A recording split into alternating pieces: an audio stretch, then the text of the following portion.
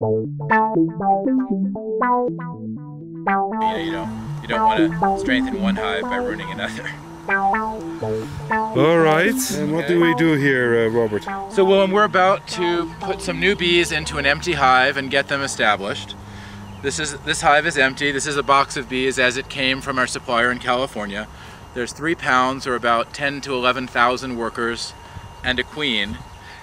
This box actually has 2 queens in it. We'll only use one because there can only be 1 queen in any hive. The other queen will be used for something else. Okay, now here on top of the box I see a couple of covers. Yeah, so this yellow one with the pink tabs, when I pull it out, there'll be 2 cages, each of which has 1 queen in it.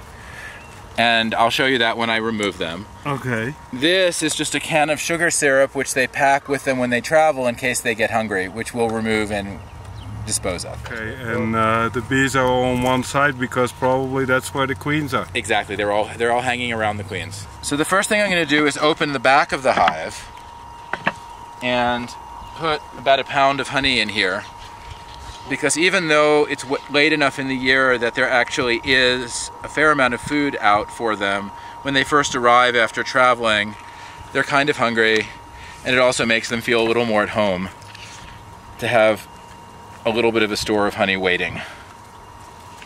And they'll just come and take this and eat it directly from where I place it. Okay.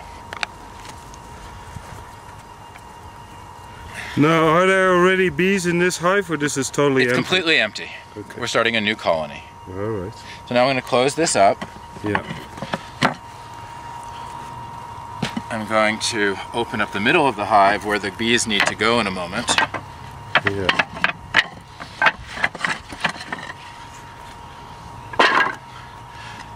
And so starting from the front of our hive, and we know it's the front because over here you can see the entrance, right?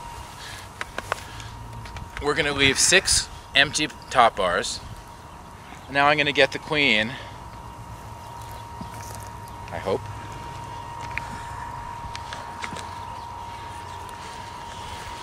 Okay, so here are our queen cages.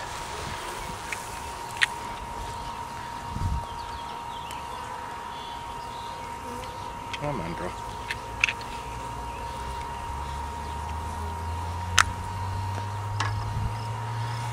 Can you go a little bit closer up?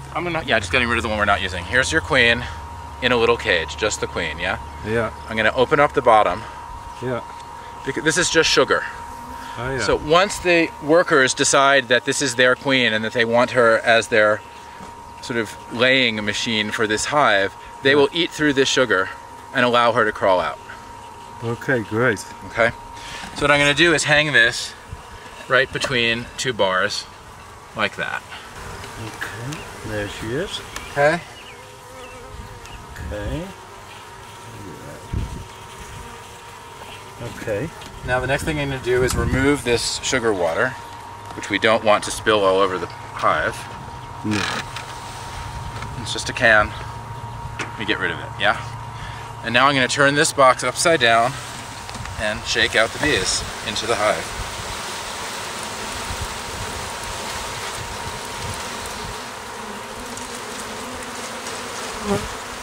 Most of them are in there, and I'll just leave the box right here, whoops, so that the rest of them can find their way in. Now I'm going to close up the hive. Whoops.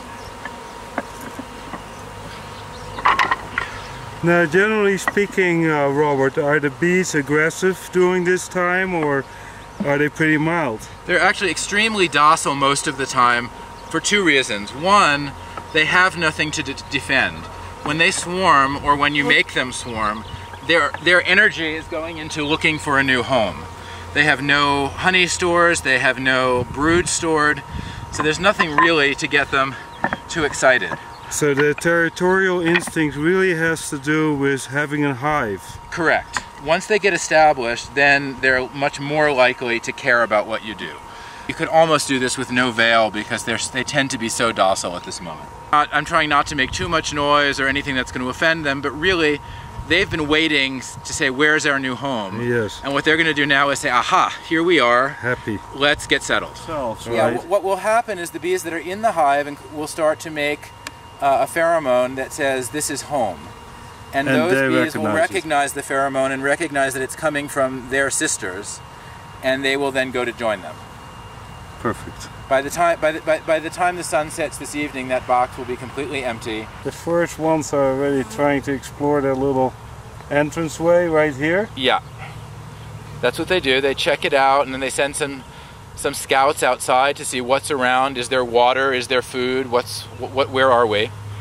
And if you watch them carefully, some of them will also do this interesting thing where they sort of squat down and stick their butts up in the air. And what they're doing is they're taking a GPS reading.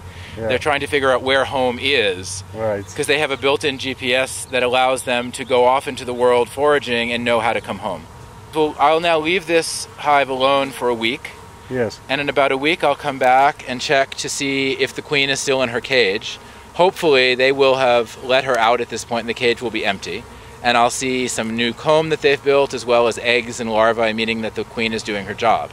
Within a week, that's already the case. Yeah, there won't be a lot, but there'll be enough to tell that everything's happening as it's supposed to. Okay. If I come back in a week and the queen is still in the cage and alive, I'll cut off the sugar part at the bottom and let her crawl out and hope that they're willing to accept her at that point.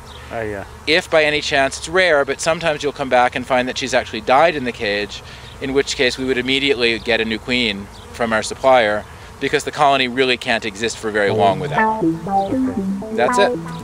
All right.